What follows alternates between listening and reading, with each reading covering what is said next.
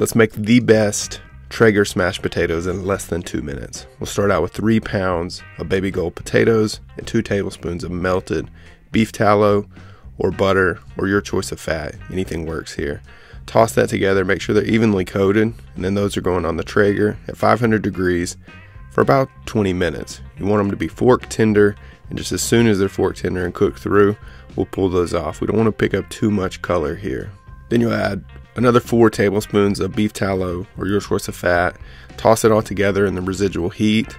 We'll melt that, make sure they're evenly coated, and then we'll season with a teaspoon of garlic powder, black pepper, dried rosemary, and red pepper flakes. The red pepper is optional, but I think it really gives it a nice kick. Then we'll use the bottom of a glass, or I like to use a Yeti tumbler. You want to make sure it's heat proof to smash these. And I'm arranging these on a half sheet pan. It's going to be pretty crowded. You may need to arrange things, kind of put them up the sides, or you could split this between 2 sheet pans.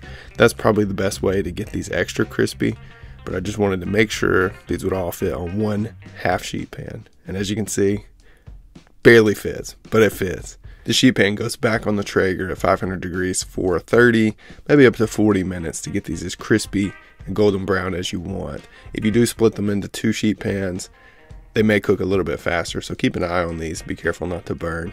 Once they're to your liking, hit them with a little kosher or flaky salt, some fresh parsley or chives, and they're ready to serve as a side dish.